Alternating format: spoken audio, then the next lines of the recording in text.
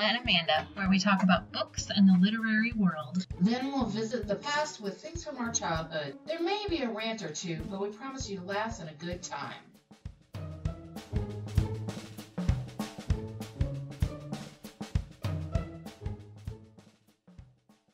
welcome to our first podcast of Out of the Stacks. My name's Amanda. And I'm Karla. And we are starting this podcast because we want to, but we also have reasons why we think we're going to be good at this. Karla, what are some of your qualifications and why do you want to do this podcast? Well, we both worked at libraries. Yes. I currently work at a library. I run a book club, YA for adults, where a bunch of grown women sit around and talk about young adult books. Yeah, I heard that book club. And then, you come. And then we always, devolve into this discussion about, whatever.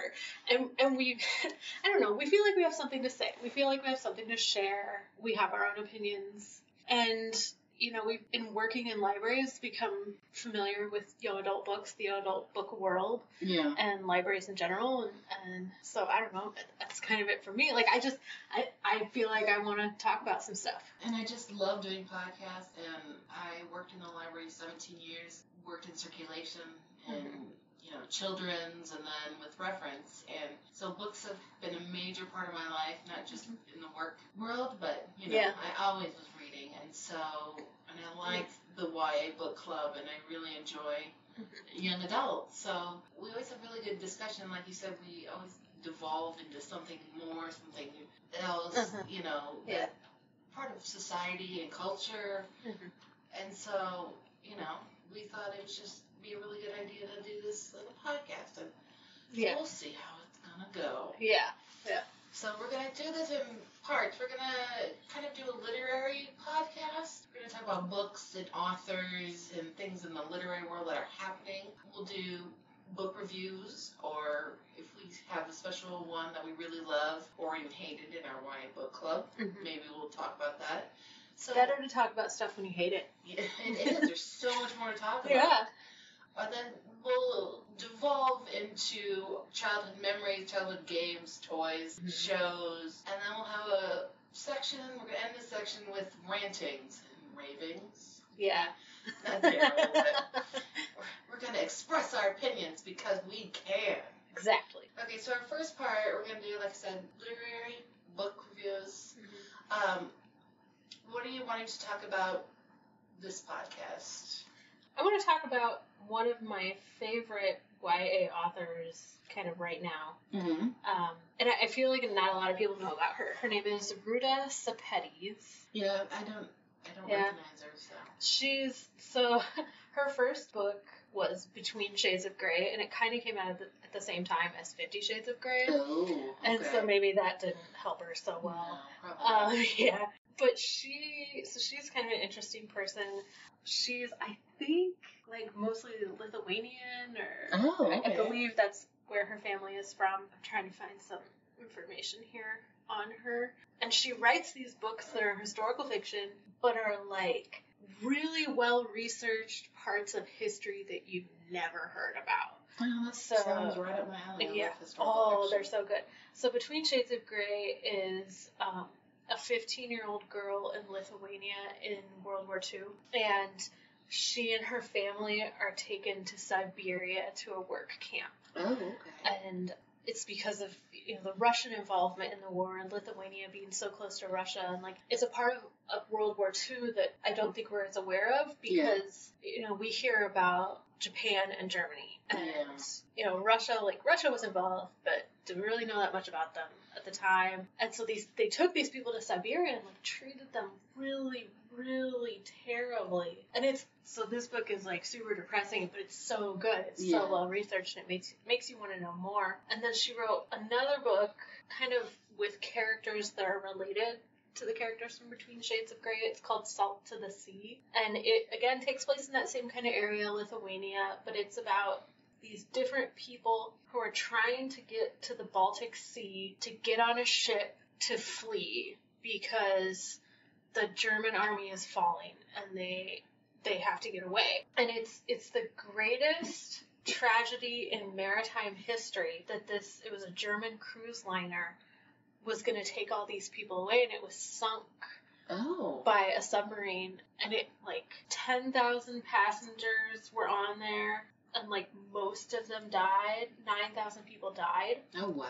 And the ship was only supposed to hold, like, 1,800 people. So it's, again, like, this really well-researched book that's just so good, but it's about this part of history that we're not aware of, and at the same time it's depressing. Yeah, and then her most recent one is about Spain when they were under dictatorship. So again, like, something that you're like, really, I don't really want to read this. But it's really good. It's really good. So Ruta Sepetys, try her. She's written 4 books. It takes her a while, but they're so good. Okay, if they take a while, as long as it's good, then it's worth it. They're forgiven for taking a while. Yeah. Well, I'm going to talk about the book, The Bookwoman of Troublesome Creek. The author is Kim Michelle Richardson. It's a story about, her name is Cussie Carter, and her position in the WPA during the Great Depression.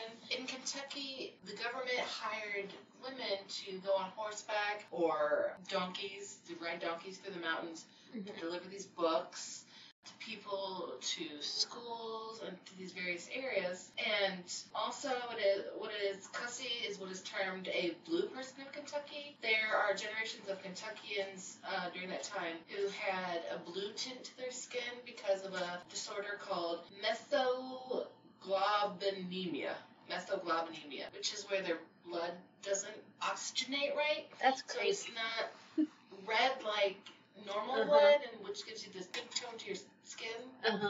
So they're the blue people, and it's the WPA, the horse riders, the librarians, book women, and the blue people are both true facts about Kentucky. So takes these true stories and these true facts and weaves the story about Cussie and the different people she meets on her path and how she affects their life and how they affect hers. And it's just really a wonderful book.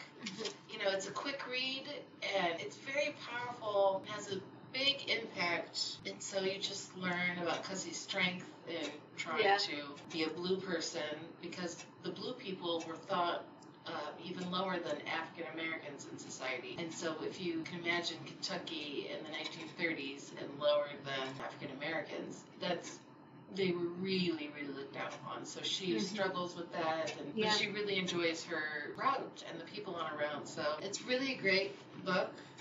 The Bookwoman of Troublesome Creek. I recommended it. I listened to the audio of it, and it's like the original outreach librarians. You know, now we have a bookmobile that goes around town and to those places that are underserved by a library. But it's very interesting to me that in the 1930s, like, getting books and other materials to people was so important. And like I said, she makes a huge, huge impact on the people on her route. She visits the school kids always love her. You know, they just enjoy the time that she goes to drop off the books. She's also kind of like checking in on the health of the people because these people are so remote. She tells the doctor like if certain people need care. So it's really a lot more than just delivering books. So it's a good book and I recommend it. And I've recommended it to a couple people and they seem to enjoy it too. So that's my recommendation. Cool. That's our literary part. We're going to now talk or devolve, that's where we're going to put it, into childhood things that we have brought up several times in the book club, which is Polly Pocket. Karla and I are both older millennials. We're in our 30s. So these Polly Pockets we played with as kids, and for some reason it keeps getting brought up. I don't know why.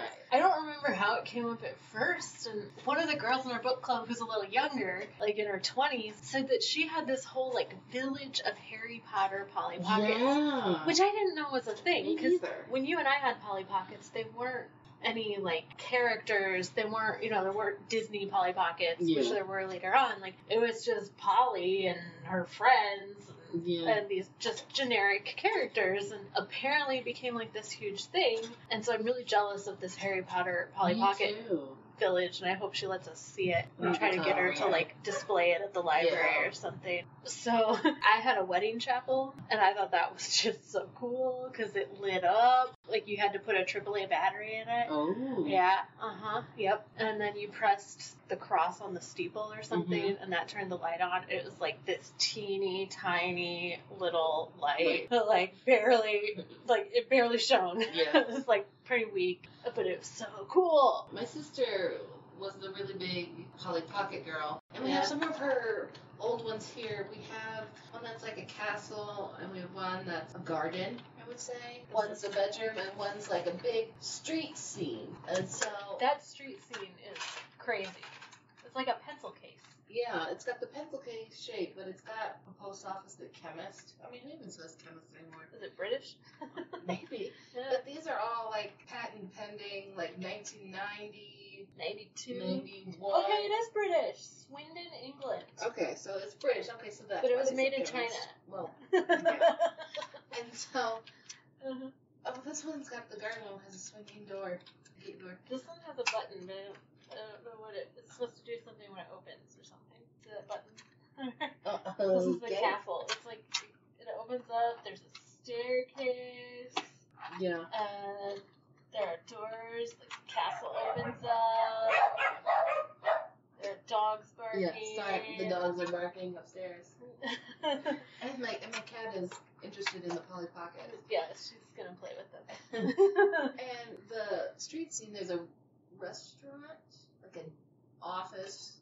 There's a car too. Yeah, I'm really jealous of the car. I had my one wedding chapel and one like pocket thing. Oh, there's a carriage. Is there a horse? Chapel. I mean, probably with a horse. At one time there was a horse. Yeah. There's a little place here you can put the carriage on. And we have all these little. I mean, they're microscopic. They're not even probably an inch. No. All the little people. Tiny. Yeah, and we have one that we called Old Man Pocket. Yeah, because he's an old man. He's bald. Pocket. Yeah. He's got gray, bald head. Yeah. Old Man Pocket. Yeah, Old Man Pocket. I think he's the lawyer in the. Oh, probably. Yeah, he's probably the lawyer. And so we got all these little pieces. Mm-hmm. And they're so funny. Little pockets. And then we have the modern Polly Pocket, which I brought in. I found in a store and I purchased. It was on clearance. It is like I don't know how many little Polly Pockets you would have to take to equal this. Let's see. Let's line them up. Maybe about 4. It's about 4 actual Polly Pockets high. We'll post a picture of it. Compared to what we know as a Polly Pocket. Yeah. And I'm assuming this is because small children could swallow Polly. Probably. I mean, we're not in the age where they. Yeah, they stick everything in their mouth. Yeah. But when I took this giant Polly out of the package, her shoes came off, and her shoes are like half the size of a little Polly Pocket, so there are still things that children could choke on. Yeah. Also, let's just analyze this. Her dress is weird. It's pink, but it's like... The skirt is like rubbery. It's rubbery. It's like silicone or something. It's like squishy. And her shoes are like a hard plastic, but they don't go on all the way. I don't know. They're like espadrilles or something. I'm not really sure. And her hair has like blue streaks in it. Yeah, purple streaks. But it's like, it's hard plastic. You can't play with her hair. Oh, well, her dress comes off. Yeah. Maybe you can get like clothes for them. Maybe. And she has a necklace. I don't like the necklace. Is she wearing undergarments? Oh, this is the back. The back is open. Oh my! Oh, yeah, Polly. She is wearing at least bottom undergarments. Your cat plays fetch. Yes, my cat plays fetch. She's strange. Oh. Anyway. Life of the cat. Mm. And I mean, it's just enormous. This is not a Polly Pocket. It's just stupid. Like it's bigger than. She's twice as big as the bedroom Polly Pocket set that we had. I mean, opened up. Yeah, like you can fit Polly in your pocket, but you can't fit her house in your pocket. Yeah. No.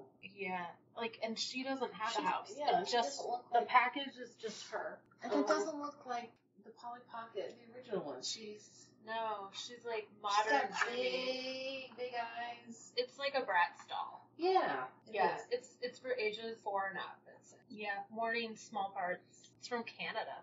Oh. Mattel Canada. Well, Canada, we love you, but weird. Stick your Polly Pockets still in England. I'm just children these days will never know the joy of the microscopic Polly Pocket. Yeah. Let's see, the cat does not care for her either. No. Yeah, I don't know. I just, like, I felt like Polly Pockets were, like, so cool. They were kind of, I wouldn't say necessarily ahead of their time, but like it was not like anything, because you had, you know, like the Fisher Price and Weeble Wobbles.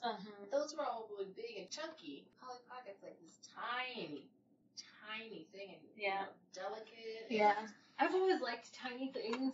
I don't know, that's maybe weird, but like, no, like miniature things. I love miniature things. I've been building a dollhouse for 3 years, which is a whole other story. Have you ever seen the ones at the Chicago Art Museum? Yeah. I love those. I could just spend like hours staring at these rooms. Yeah. Yeah, they cleaned it a few years ago, and when they put the stuff back in, they had to wear masks because some of the items are so small they could breathe them in through their nose. Oh, wee. Yeah. I mean, that makes sense. Yeah. I don't know what I'm going to do with this Polly Pocket. Maybe she can be like our mascot. She has a lower back tattoo. It's like a stamp of some sort of serial number or something, but it looks like a tramp stamp. I was like, did she really? Oh. Yeah, she really does. She's a tramp stamp. It's random numbers. But, you know, maybe it means something to her. Maybe. Probably. It does. It does. I'm sure it's like Mr. Pocket's birthday or something. Yeah. Well, I suppose his last name is Pocket. I don't know. Is her last name Pocket? How does this work? I don't know. We have Old Man Pocket. Old Man Pocket. Old Man Pocket's her father. Oh, so yeah. There's a boy Pocket. Boy Pocket. Well, yeah. Pockets. You can tell he's a boy because he's wearing a baseball hat. Yeah. Here's the husband Pocket. Mr. Pocket. Mr. Pocket. Oh, I think he's a prince. Prince Pocket. Oh. See, her shoe falls off. It doesn't stay on. They're too tiny. They are. That's dumb. Yeah. I don't know. I feel like the 90s were a great time for toys because, like, all this really great stuff just came out, like, appeared. And now I feel like toys are weird. Yeah. I don't know. Maybe the kids like them. Yeah. Young whippersnappers and their new fun dangle toys that aren't fun. Yeah. This is Polly. I am jealous of this set. We'll take pictures and post on our social medias. Which we will tell you about. We do have an Instagram site, and we have a Facebook, and I think we have Twitter as well. You have a Twitter? So we're gonna start rolling those out to all you tens of fans listening. All the people listening. Yeah. Which right now shout out to our 2 friends. Yeah. We love you. Yeah. Thanks guys. Thanks for the support. Okay, so there's Polly Pocket. Polly Pocket. In all of her glory. Yeah. Or something. Gigantic Polly Pocket. I don't know. Okay. So now that we've talked about the Polly Pockets that we've talked about for months. Yes. We're gonna go on to a show that used to be very popular in the 90s. Most of you probably know it. It's full of beach buddies and had the greatest theme song. Yes. If I could sing. Yeah. I don't know, start something like that. Yeah. And it had David Hasselhoff running. That was, to me, that's the epic Hasselhoff. I don't, visualize anything else. Right. Did he do anything else? Oh, Knight Rider. Yeah, Knight Rider. Yeah. I didn't know Knight Rider, but no, I don't know. Baywatch. We're talking about Baywatch. I think, in my mind, we, as a family, always watched it like that was one of our evening shows we watched together. You know, my sister and I, we just love swimming, so we enjoyed the swimming part. And I always loved when they had to, like, dive in the water and they do that weird, like, dolphin arky thing that they have to do. Yeah. So I remember watching it as a child. I don't know if we all watched it together, or I don't know. But I've been rewatching it lately. Yeah. Because it's on Hulu. Oh. I, oddly enough, was waiting for it to be streamable somewhere because I wanted to watch it. So I've been rewatching it. I made it through the first season. Did you know that in the first season, Hobie, Mitch's son, is played by Brandon Call, who was JT on Step by Step. No, I didn't. But only in the first season. Only. And he's like 13 years old in the first season. And he was really good at it. I thought it was pretty good. But in season 2, they recast him. He's played by Jeremy Jackson, who was like a heartthrob. But he's 10 years old in season 2. So they made him younger and they recast him. Oh, that's disappointing. Yeah. I was going to ask if it is as good as you remember. Oh, yeah. Better? Yeah, oh, it's still good. Yeah. My sister and I have been watching it, and she was like, why is there a crime in every episode? Because it's like all these... I keep meaning to ask our friend who's from California, like, does this really happen? Like, because I know it doesn't. Yeah. But, like, there are all these crazy crimes. Crime on the beach was such a thing. I didn't know there were so many bombs in the ocean. Like, why is everything exploding? Because it's, like, seriously, every episode, something crazy goes down. And maybe that's just the first season, because it seems like in the second season, it's toned down a little bit on the crime. And they're maybe showing a little more skin in the second season. So lowering the crime and upping the skin. Yeah, they also recast quite a few people between season 1 and season 2, and just like got rid of some characters, and there's no explanation for where they went. Well, of course. I always saw the women in those really high cut swimsuits and just gorgeous, and I thought, oh, that's what the girls look like. Like I don't know that pretty. That was it is kind of unrealistic expectations. Oh yeah, bad body image. I wonder why we have such bad body image. Well, because, like, think of all of the people. You remember the names of, like, Pamela Anderson was on there, and Yasmin Bleeth, and I can't remember who else, and, like, you don't remember the names of the guys necessarily. Brooke Burke. Yeah. It was, like, our idols at the time, and they really weren't very good actresses, I don't think. Like, think about where they are now. I think Brooke Burke might have done some Hallmark movies. Didn't she marry David Charvet? Who was he on Baywatch? Yeah, he was on Baywatch too. Yeah. Other than I think they might be divorced. I'm gonna double check that. I don't want to be broadcasting. Sadly, I wouldn't be surprised. Well, right. Hollywood marriages. Right. It is unrealistic. Yeah, they're divorced. Okay. They filed for divorce. Doesn't mean anything. Yeah. But yeah, it's a trip, and I've told some people that I've been rewatching Baywatch, and they make fun of me. No. Have you watched the new movie with The Rock and Zac Efron? Yeah, it was awful. Well, I love The Rock and Zac Efron, but I just had no desire to watch that because I could just tell. It was like a parody of Baywatch. And maybe if they, like, I knew they were kind of cheesing it up and kind of hokey-wise, but they flat out said it was a parody kind of. Yeah. Because that's the thing about the show, like, it's not a parody. Like, they are serious about the storylines they're telling. Like, they're not trying to make it hokey. It is hokey, but they weren't trying to be hokey. Like, they were trying to be serious about it. So, the movie just, it's awful. It's just like a satire of the show.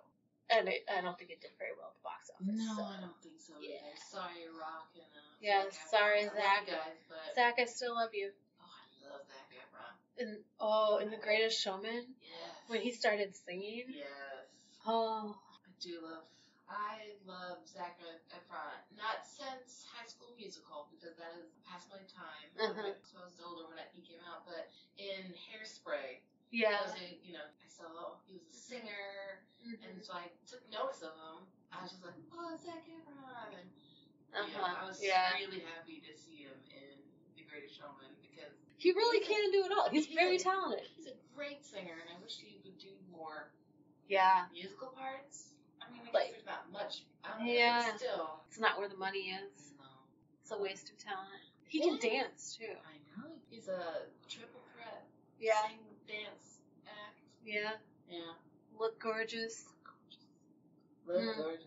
Yeah. See how the conversation has devolved? Yeah. And hence our point of the podcast. Okay. So, Zach and The Rock, we love you, but we're going to have to pass this one. Yeah. Okay, now we're going to go on to our rant portion. And rants are going to be whatever, is bugging us in society, in the literary library world, our personal lives. I mean, just whatever. It's going to be all and sundry in the ranting section. Okay, so Karla, what's your first rant? Okay, so my first rant is, there was this story, it's from November, but it's regarding Sarah Dessen, who is considered like the queen of young adult romance, although she'd probably be offended that I just called her a romance author, because apparently she's easily offended. But she's fluffy. And it's fluffy. It's a romance story. We tried one for book club and there was nothing to talk about, because we were all like, well, that's cute. So in November, this article came out that there was a student at a South Dakota university, let's see, it's Northern State University in South Dakota, and there was an article in the local news there, so in this whatever small town in South Dakota, about how the university had like a freshman read book, like a book that they encourage every first year student to read. They want to read the same book. And there was a student who was on the committee to pick the books, and she said she decided she wanted to be on the committee to keep them from choosing a book by Sarah Dessen. Quote, she's fine for teen girls, but definitely not up to the level of common read. So I became involved simply so I could stop them from ever choosing Sarah Dessen, end quote. Which is a little harsh. But kind of valid. Yeah, I can't say I disagree with her. Yeah. So anyway, this small town newspaper publishes this article that's not about Sarah Dessen, it's about this common read. But then Sarah Dessen sees it, and other authors see it, and Sarah Dessen, like, takes offense. Authors are real people. We put our heart and soul into the stories we write often because it is literally how we survive in this world. I'm having a really hard time right now, and this is just mean and cruel. I hope it made you feel good. So, I mean, it devolved from there. Lots of other well-known authors like Roxane Gay and other people came to the defense of Sarah Dessen. And like, how could you say these mean things about her? Your writing is so good. You're such a good author. Authors are real people. Blah, blah, blah. And I think even Jodi Picoult got involved. Like, why are you getting involved? So I think, like, there's something to be said here about, like, the power of the influence of authors, and especially young adult authors, because the people using social media are younger people, and so I think they could have just left this one alone. I don't think it required a response. No, because the girl at the university wasn't knocking Sarah Dessen. She just wanted something a little higher plotline, higher, something with more meat to it. Yeah, or this university read.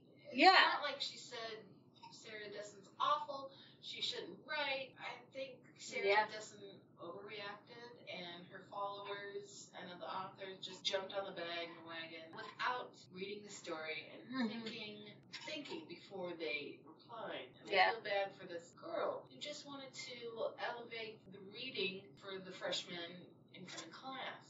Yeah, even the university issued an apology to Sarah Dessen. Like, I feel like you're going to get a lot of criticism as an author, and you probably already have received a lot of criticism. And do you just get to the point where everyone thinks you're wonderful, and so you start to think that everything you do is wonderful? And I don't know, Sarah Dessen's probably going to tweet at us after this. That's fine. Tweet at us. Tweet at us, we don't care. But I think there are a lot of authors who are very aware of their social media presence. Several years ago, like 10 years ago probably, when social media was just really getting going, Meg Cabot, Libba Bray, and Maggie Stiefvater did a tour together for Scholastic, and they were chosen because they had really good social media presences at that time, and so it was a way to connect them with their readers in the real world because they were already connected online. And in fact, when I got up to Maggie Stiefvater in the signing line, she said, "Do I know you from the internet?" And I was like, what?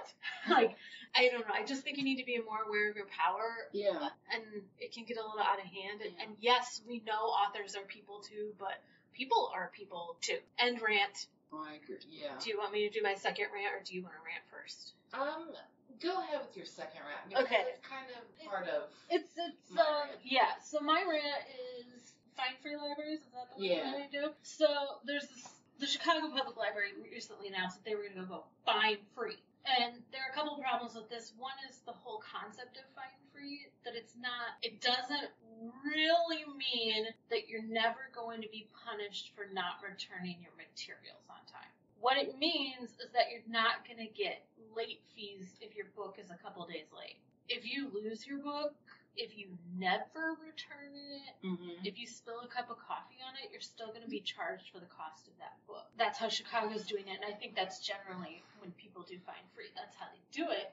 And people have been talking about it in relation to our library, and I don't know. I'm really hesitant about it because I don't think you're going to get the results you think you are. The idea is open access. The idea is a kid who has a bunch of late books can't use their library card. They can't check more books out. But what we see in our community, and it's a pretty diverse community with pretty broad socioeconomic differences, you see a lot of parents using their children's library card to check out like a ton of movies, and then they don't return them, and so they have hundreds of dollars of lost fees on their card. The kid can't use their card, but it's not their fault, it's the parent's fault. Going fine free isn't going to solve that. No.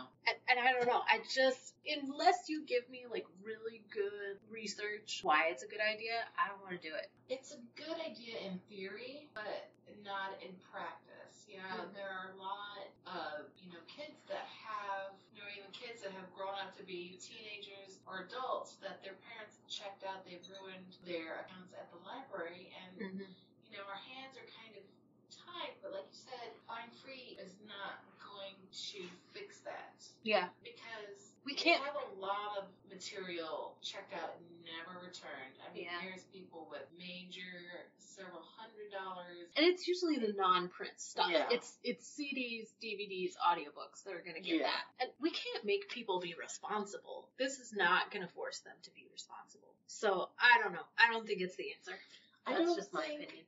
Fine free is not the answer. Maybe more amnesty days. Yeah. Because I know there's a couple times where we've done amnesty and like bring in a canned good for the local food pantry or whatever. Pantry and get like 50 cents off per can or something like that. No, but you didn't wipe out the like collections, the fines over $25 or whatever. So fine free is not the answer. People are going to get fines or not return their items no matter what. So it just it's not the answer.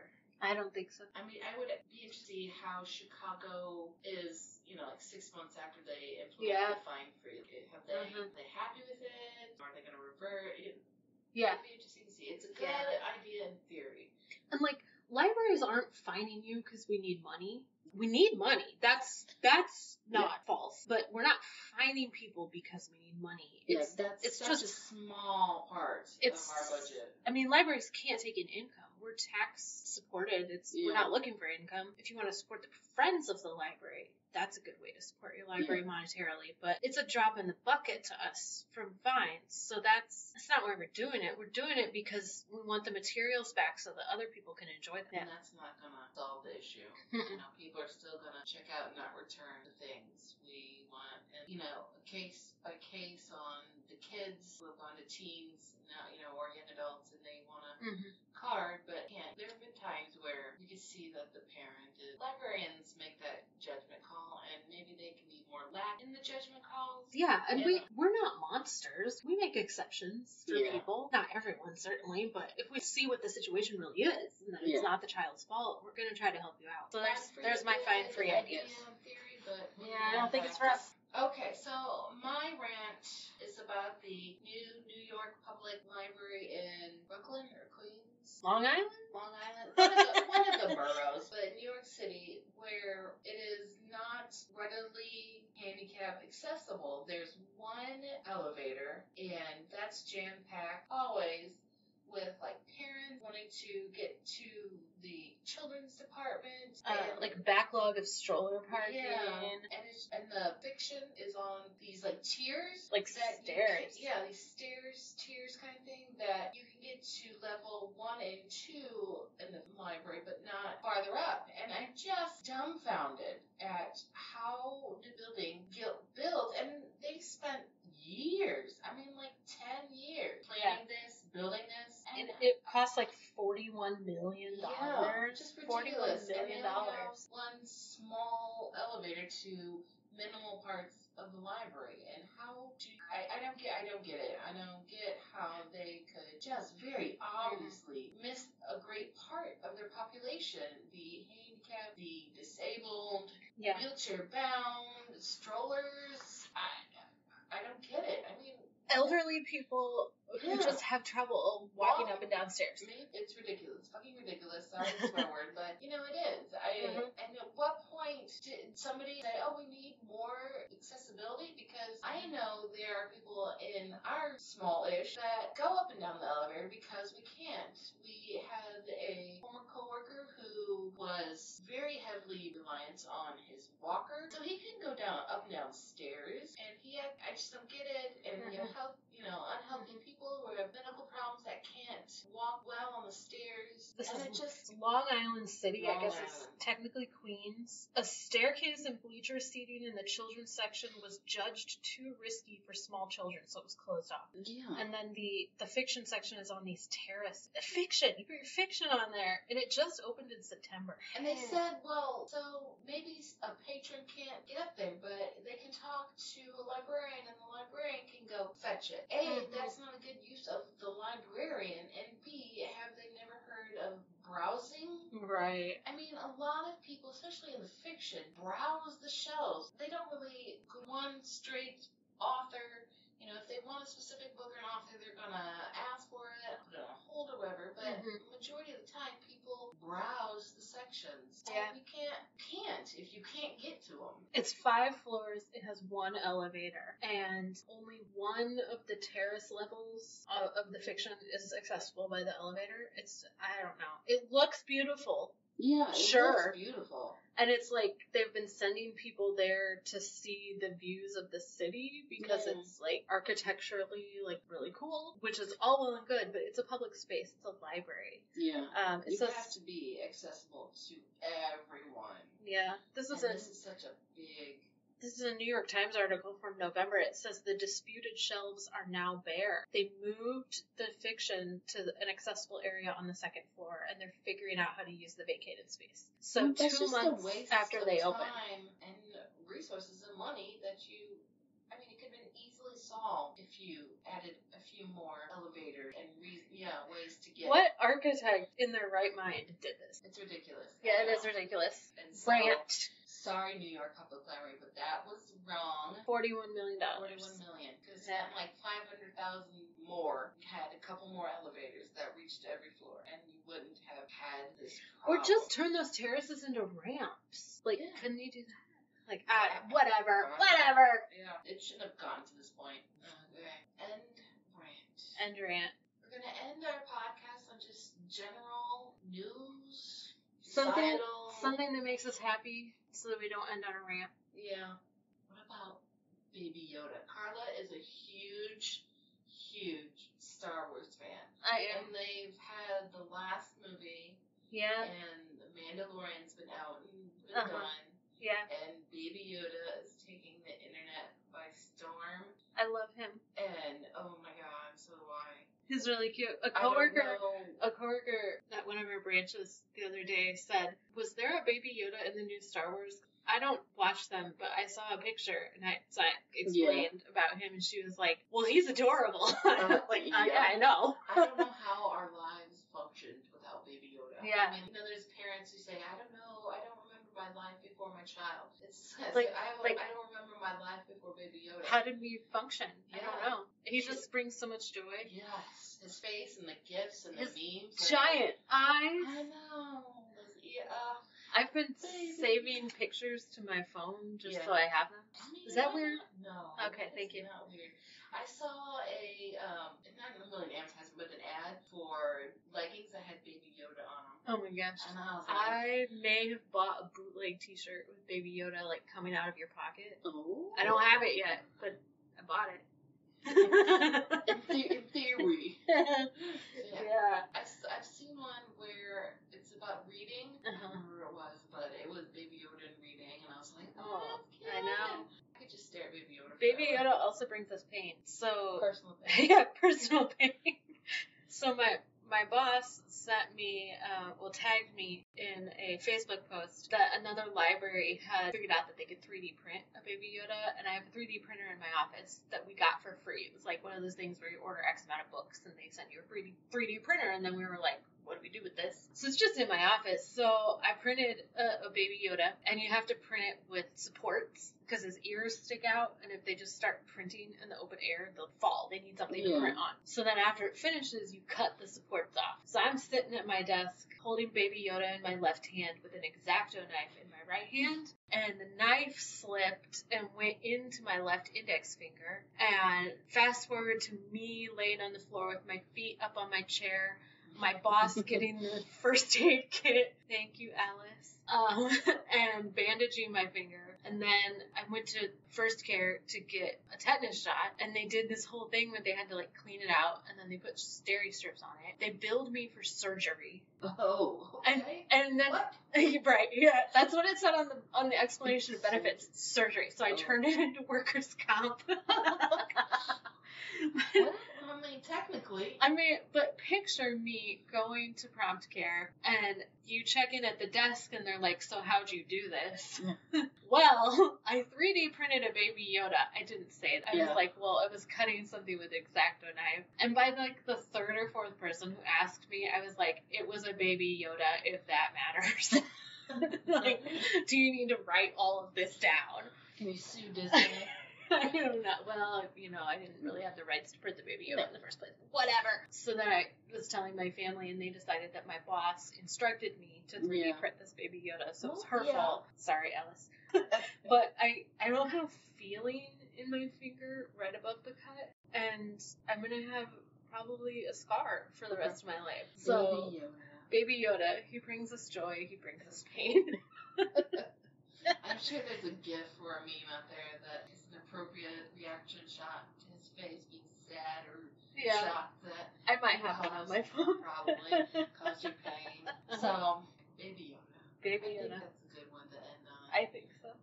Because Baby Yoda is just everything. Should I post my finger to social media? Yeah. I have some after. Okay. I have some graphic photos of the Baby Yoda print? I don't, but I can take one. Okay. It's on my desk at work. Yeah.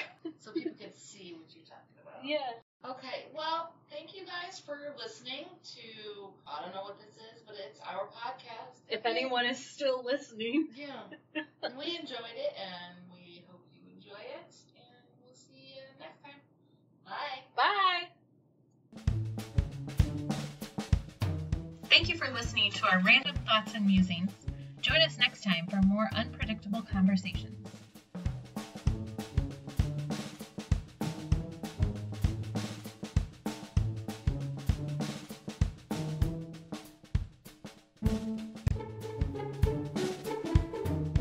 Thanks to all our supporters. Music credit, Fuzzball Parade, Kevin MacLeod, Incompetech.com. Licensed under Creative Commons by Attribution 4.0 license. http://creativecommons.org/licenses/by/4.0/.